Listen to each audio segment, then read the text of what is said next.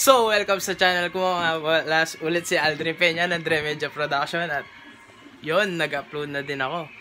At ayun nga. So, ang gagawin ko lang ngayon, kaya ako nag-vlog, raw vlog to, hindi ko na i-edit, i-upload ko na agad.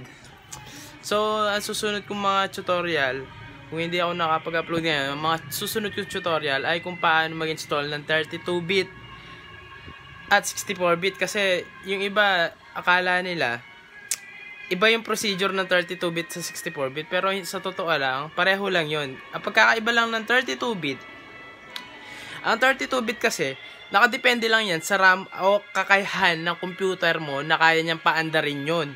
Kasi halimbawa, 32-bit, kung yung RAM ng laptop mo ay 2GB RAM lang, kailangan hindi siya masyadong ganun kataas na OS. So, yung 64-bit naman, ang kinaganda niya, kaya okay yung 64-bit kasi lahat ng 32-bit na software aandar sa 64-bit. So yung sa 32-bit na Windows, hindi aandar yung pang 64-bit na software.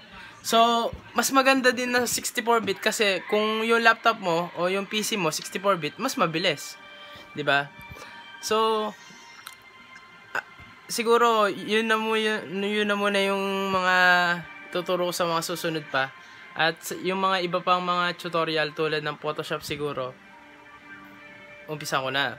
At marami din kasi minsan nagtatanong kung ano ba yung kailangan nilang gawin sa computer nila kapag nag-black screen, hindi na umandar, at paano mag-troubleshoot. Yung iba kasi, ang ginagawa nila kapag yung laptop nila ay nasira na o nag black screen, blue screen lang, akala nila agad sira na, pero sa totoo lang pwede pang i-recover yon at pwede pang gawin. Depende sa parts na sira. Pwedeng hindi natin alam kung board yung sira o yung battery, charger, screen.